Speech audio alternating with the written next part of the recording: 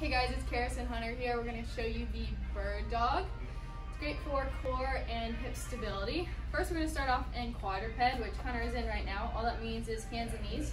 You want to keep that box position, so hands are under the shoulders, knees are under the hips. You can kind of see that box right there. From there, he's going to kind of press out of the hands so that the arms are straight, not locked but straight.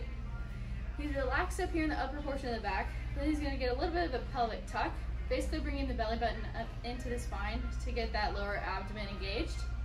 From here, we're just going to start with the leg. So he's going to extend the left leg back towards the back wall, hold, then bring everything back in. What we want to watch for is that heel never goes above the glute. If it goes above the glute, we're going to get into the low back.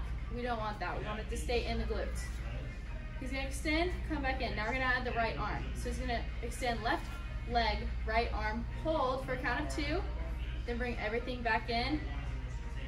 Right now he's showing you the a little bit harder version where we float the arm and leg. When you start, I'd recommend going out, hold, come back in, rest the knee and the hand.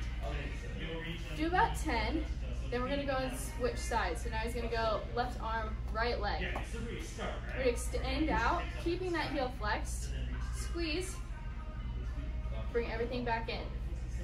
Good, he's going to inhale, exhale. Good. Making sure you squeeze the glute of the leg that's up. The leg that's down, so for him is left, is stabilizing here. He's also keeping that head in neutral, so it's not tucked or extended up. Everything just stays in that flat line. And again, you'll go through about 1 set of 10 on both sides.